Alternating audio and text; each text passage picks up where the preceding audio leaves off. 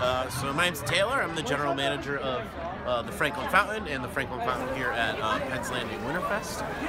Behind me, we have our Franklin Fountain Confectionery Cabin, which is kind of a condensed version of our Market Street store as well as our sister store, Shane Confectionery.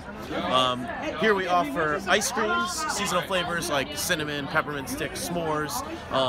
We also offer a lot of beverages, hot beverages, 2 kinds of hot chocolate, real hot chocolate, apple cider, coffee, teas. We're making hot waffles to order, as well as homemade like s'more kits. So homemade graham crackers, marshmallows, and chocolate squares for guests to come and roast at fire pits, as you can see all around here. The Franklin Fountain has been a part of Penn's Landing Winterfest for 2 years. This is our 2nd season.